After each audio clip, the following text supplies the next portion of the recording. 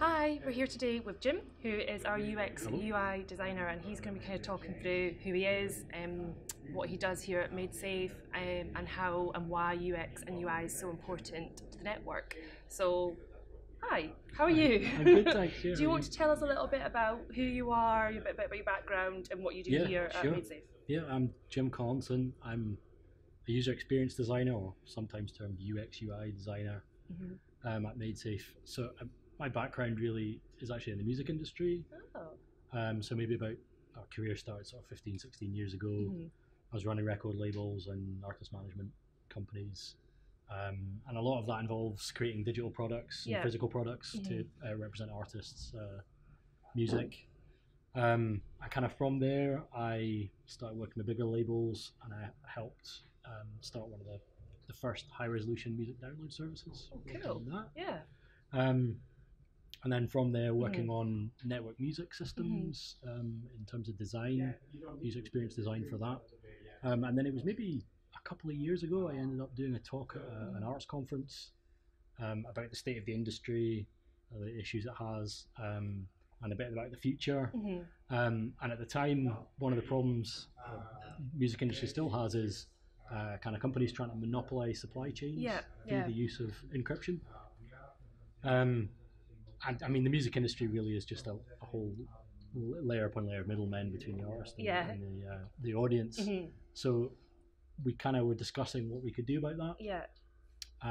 And it seemed clear that one of the solutions was decentralization. So that kind of led me to help to try and build that solution and look for that solution, which led me to the Safe network, and then kind of realizing that the kind of prize of that was much bigger. Because the internet itself has, I mean, it's the most amazing direct publishing machine that the world has ever created, but somehow we've ended up with all these middlemen in there kind of sucking out the value. So I'm delighted to be involved helping to design the Amazing. future of the internet. What an interesting way into it as well. It's quite an unusual route so and from a completely different angle as well. So that's really, really interesting. So what does like a typical day, week look like for you here? Well, most of the time, I mean, to explain what user experience designer actually does, or sometimes termed UX UI designer, as I say, which is slightly misleading. One of these acronyms that tech companies love to to put out there. But really, it's even the term user experience designer is slightly misleading because you can't design a user experience. All you can do is design solutions that try and meet people's needs and hopefully that improves their experience.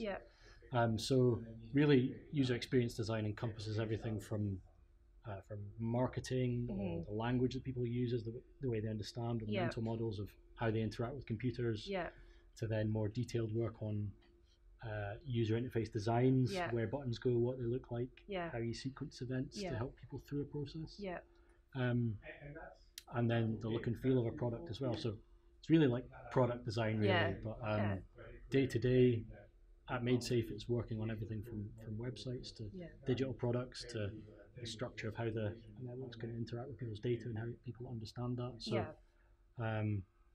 day to day, the life of user experience design is very varied and very interesting. So. It's quite interesting how you look at it from a kind of product design angle as well. It's because I think from someone who doesn't know a huge amount about UX and UI, it does feel quite like interface focused, but actually looking at more product, more of a kind of dimensional view is quite interesting as well. Absolutely, like the user interface is just one layer in that big stack that makes up the entire experience that someone has when they interact with a product or a computer or their data or how they understand it. So as designers, we have to try and get an insight into how people understand those things at all these different layers, and then produce something that helps them interact with the computer better, or interact with the data, or complete the task they want to do that thing, and then the computer gets out of the way, hopefully. So amazing, perfect. And then how do you, so UX and UI is a lot of testing, so how do you do any testing at the moment, or what is your kind of plan to do testing? Well, we actually we basically come up with a design hypothesis every week. That could be from a very small thing to a larger flow of a product, and we test it every week with real people. Oh, every week? Every week, wow.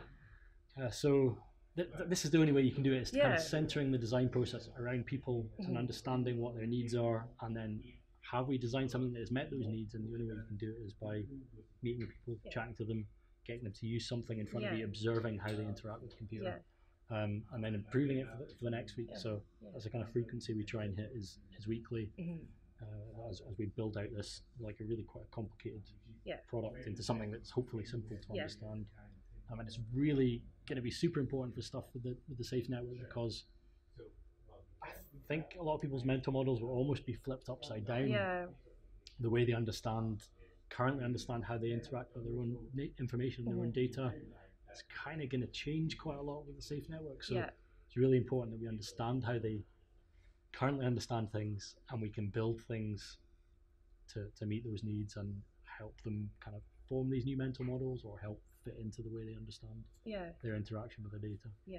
I just think it's such an important part of the building blocks of the network. So it's been wonderful talking to you. Thank you so much. Any questions, please drop them below the video or pop them into the forum. And I don't think this will be the last of Jim that we'll have on camera.